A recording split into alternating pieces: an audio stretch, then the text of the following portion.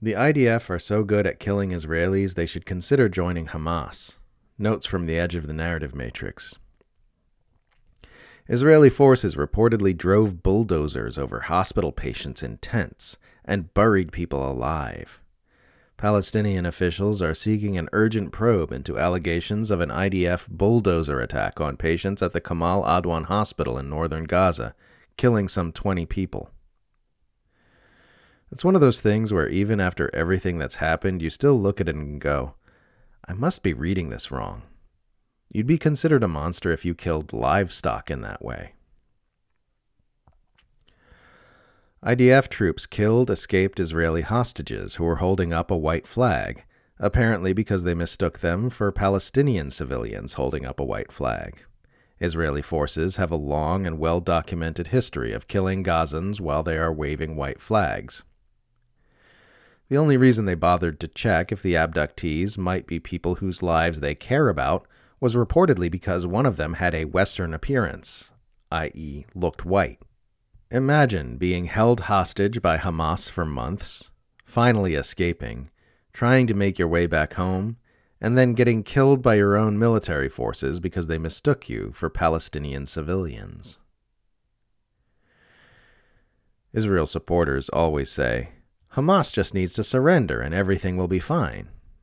Surrender? You mean wave a white flag? Friendly fire during October 7th, friendly fire on the battlefield in Gaza, friendly fire executions of Israeli prisoners. The IDF are so good at killing Israelis they should start making GoPro videos with red triangles about it. Mossad discovers sinister Hamas plot to just sit back and wait for the IDF to destroy Israel via friendly fire. It's not the Israel-Hamas war. It's the Israel babies and children and women and journalists and healthcare workers and UN staff and hospital patients and civilian infrastructure and Israeli hostages and sometimes occasionally Hamas war. It's interesting how outside the IDF, Israel and its supporters are predominantly all about freeing the hostages, but within the IDF, the attitude toward the hostages seems at best to be depraved indifference and at worst outright hostility. Some weeks ago, I saw a Hamas claim being circulated on Twitter that Hamas fighters had been luring IDF troops into ambushes by playing recordings of the sounds of children, and it was working because Israeli troops reliably go after kids.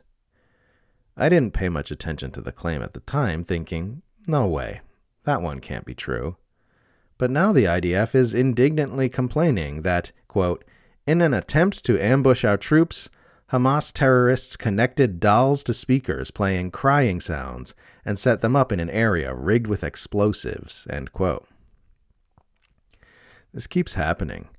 Israel's actions are so horrific and depraved that I keep thinking I must be misinterpreting what I'm reading or disregarding a claim as too implausibly over the top, only to find out that no, that's exactly what happened. As bad as I know Israel is, it keeps finding new ways to show me I still don't know the half of it. It's so hard to say who's in the right in this conflict. On one side, you've got facts and evidence and a non-stop deluge of raw video footage documenting massacres of civilians day after day after day. But on the other side, you've got people calling you an anti-Semite if you disagree with them. It's very complicated. It is not a coincidence that A, video documentation of Israeli atrocities in Gaza has been extremely damaging to Israeli information interests, and B, journalists in Gaza are being killed by Israeli attacks at a rate which has no historical precedent. Biden's presidency has turned out to be everything anti-imperialists feared it would be, and so much worse. If you follow the they started it arguments of the Israel-Palestine conflict back to their source at the beginning, you come to Palestinians should have laid down and accepted their violent mass displacement and theft of their homes by Israel in 1948.